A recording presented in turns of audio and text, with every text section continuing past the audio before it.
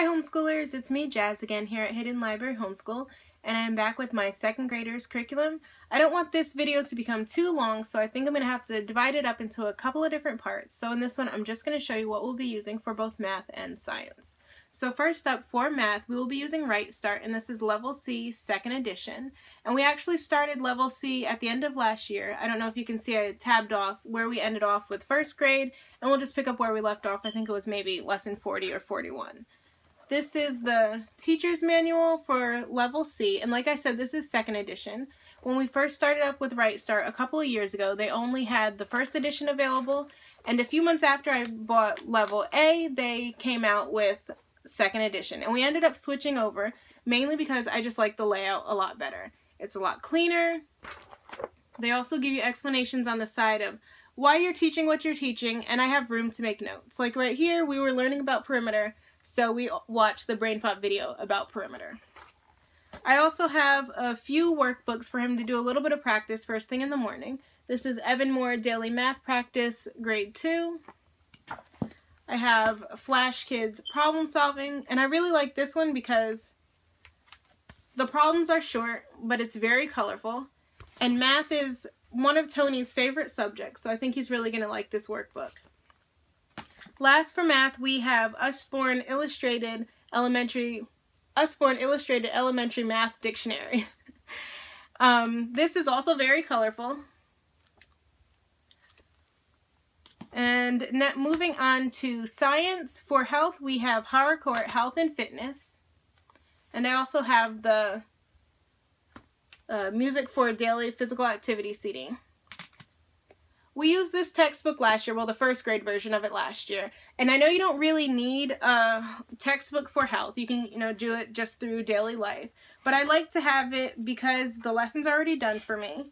And I know I'm not skipping over any health topics. This book is very colorful, the lessons are very short, and we also pair this with Brain Pop videos. So like I said, it's very colorful, and it only takes us maybe about 5 minutes or so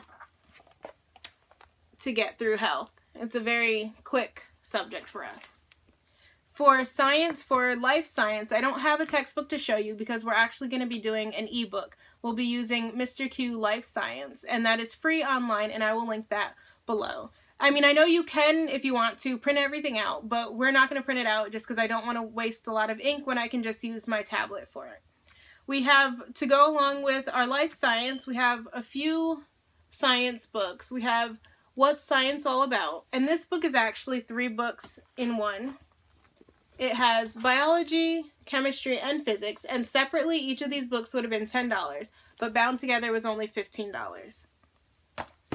I have the Usborne Science Encyclopedia, and I was thinking about getting some pre-made interactive notebooks for us to cut and paste and do, but Tony wasn't a fan of all the cutting and pasting last year, so instead we have the nonfiction read and write science booklets from Scholastic, and I think this will go over a lot better with him.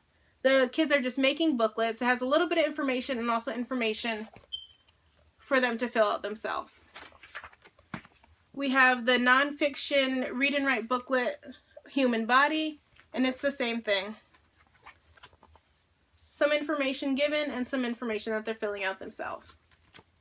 We have nonfiction read and write Animals and Habitats.